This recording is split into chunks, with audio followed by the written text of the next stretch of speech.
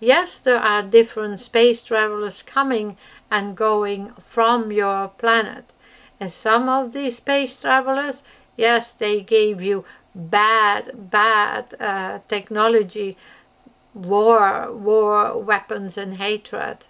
Now remember, when a soldier, a poor soldier, is shot on the field, that soldier in the next life will keep on fighting a war.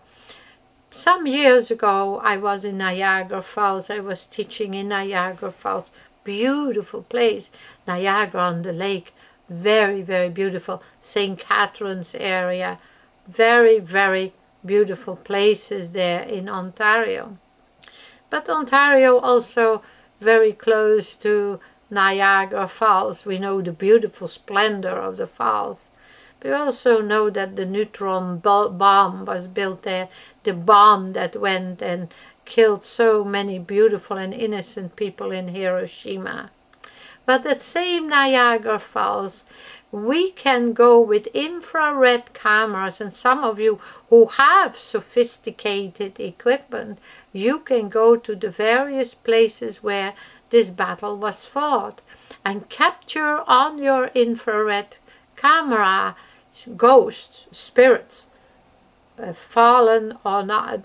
Well, of course there is no death, but you can capture horses and riders in the act of war there on your infrared film.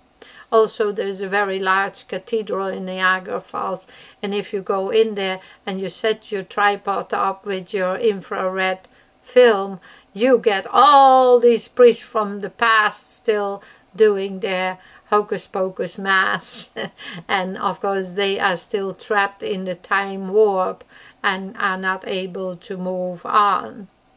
In the next few days I would like to speak to you again, as right now we have been in a terrible time of overload from people from all over the world asking, and many people are now waking up.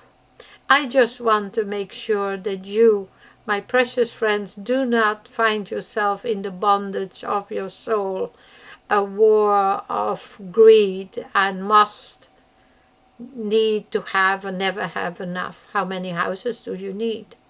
How many cars do you need? And how much do you need to feel better than the other person? That money does not make you better than the other person. Sometimes somewhat arrogant, and lose your love and your sense of family and friends and well-being. Break the bondage, be free, learn to love, and you know, an end on the war of greed must end now. You know, be as one and come to the realization to stop all destruction, all hatred, all these precious young lives, all wasted on these places like Afghanistan. And 4 centuries they have gone there to fight war and to do whatever. And these poor people never have known peace for a very long time, to rebuild and to have a lovely life. At the same time, I also would like to say to you that reaching out to the soldiers that are there, they definitely need some compassion and calming down and a time to think, a time to contemplate, time to think what is precious in life. And precious in life, of course, is your friends, your families, the precious earth and your Creator. Now, you can never say I promoted religion to you, which I don't, because I am not pro-religion. I am pro-soul empowerment and spiritual empowerment. I am not out to have people entrapped into conditions where they lose freedom. But once more, my beautiful friends, as I come back to you tomorrow, tonight I urge you, find Oahspe. Read the Oahspe and find out what Creator says. This Oahspe is very special.